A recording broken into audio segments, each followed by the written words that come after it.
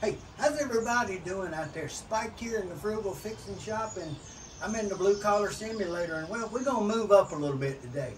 I made this homemade mat, and I've been beating on it for 6 months or so, and I've kind of abused it bad. So, and some of my friends hit a little fat, and they've tore the back end of it up. So, yeah, we're gonna be taking this out of service, but I'm gonna show you how it kind of worked out and how, well, the good and the bad about it, okay, as we take it apart here.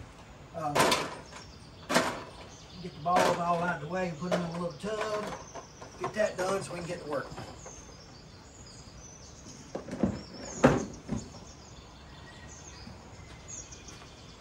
Okay, I designed this one, and I done it myself, and I done it out of layers, and it's layers of thin plywood and stuff. I'll link the video so you can go look at that, okay?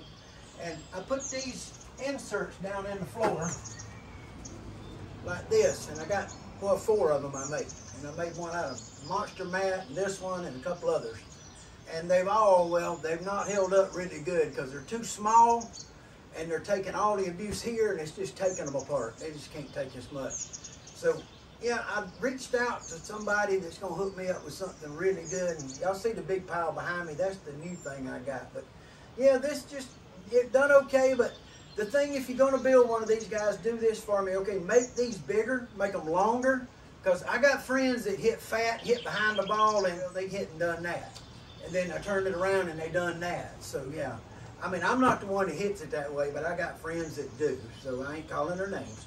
So yeah, I cut the hole out. I had it in here real nice, and I put them in. But every one I put in, they're so small that they're taking all the abuse and just jerking them apart. I used a good glue. I mean, they really, some of the layers are really, look at this, how good this is bonded. I mean, really good job. Real good job of the bonding here, but the top layers are where you have your problem with this coming apart.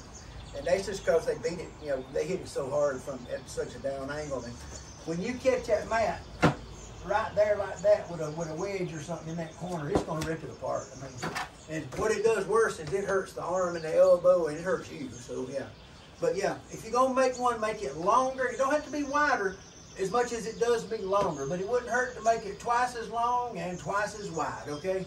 And this is one I used for my T-mat over here. It worked out great.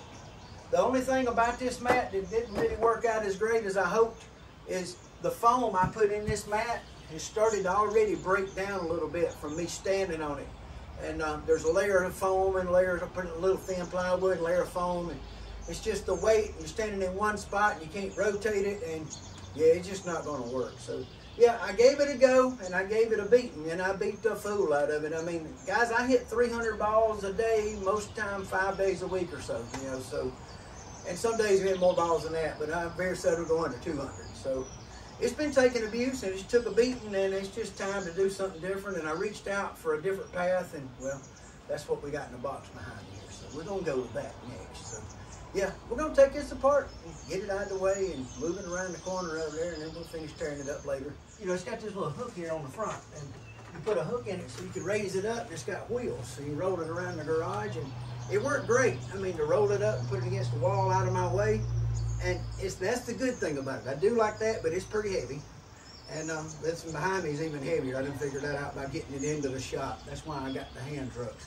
That is one heavy machine, yeah. But yeah, I'm just gonna stand it up here like this, and then I'll walk it on here out of the way and get it out of the shop. Goodbye to Spike's homemade tee box. It done good, but I found something that I think I really want much better. So reasonable price mat. Now this is a $69 mat that I used, and I used it for 6 months, and I got no complaints. First thing I done when I got it was cut a hole in it. I mean, it hit a few times off of it, and then I cut a hole and started making my own strips. So yeah, it is what it is. Had a lot of fun with it and beat it to death. But yeah, I think it's time to move on to the new, better things, and that's what we're going to do. So we're going to get this on out of here, and I got to move you out of the way to do it. So yeah, I'm going to shut you down, and I'm going to get this done right quick. So hey, do me a favor, guys. Y'all come back on the next video and check out what I got. The new mat coming over. Check it out. It'll be out here tomorrow, back in just a little while. I'm going to drop one, drop the other, and then I'm going to get back to making my videos and back to moving on a bunch of things I got going around here. I got projects in the CNC room. I got guitars in the guitar room. And I've kind of decided that I can't do one thing, so I'm not going to be just golf, and I'm not going to be just CNC, and I'm not going to be just shopsmith. and I'm not going to be just guitars. I'm going to be me. And so me is doing all the crazy stuff that I do. I mean, so drones, whatever I want to do at the time, that's what it's going to be, okay?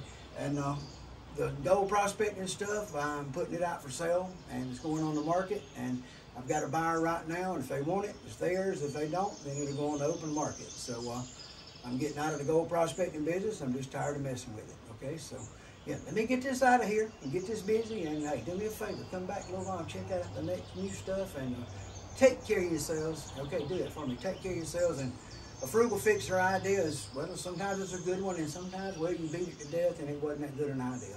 And I have to say this one was good, but not that good. Yeah. That'll stay. Good. Locked up against the thermoforming machine out of my way. Hey, y'all be good. Let's get busy on a new one. I'll show it to you in a few minutes. Let's go.